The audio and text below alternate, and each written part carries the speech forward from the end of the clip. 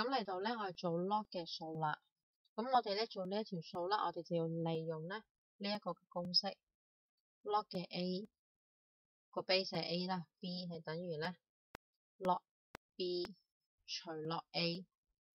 係啦，我要利用咧佢呢一個公式啦，去將佢個底數啦，即係我哋所講嘅 base 啦，係變成係10嘅。係啦，咁我哋咁樣咧，其實就會好計啲啦。咁呢度咧，我哋揾啦 log a b 等於3。咁我哋咧就用翻呢一個方法，咁咧我就會寫到啦 log b 除 log a 啦，係等於3嘅。係啦，咁我就要用呢個方法去睇啦。咁呢一度咧，我哋就係寫咗第一樣嘢先啦。呢度第一樣嘢，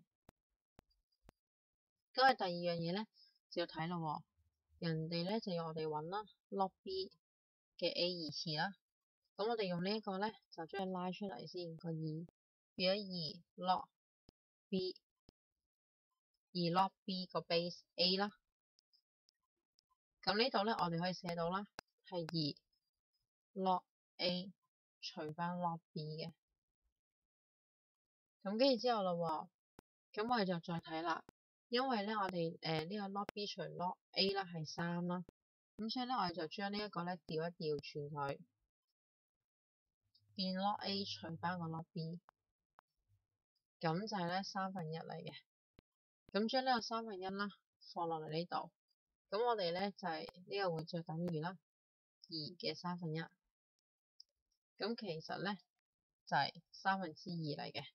咁所以最後啦2/3咧就係呢個 log 啦 base b a 嘅2次方嘅答案啦。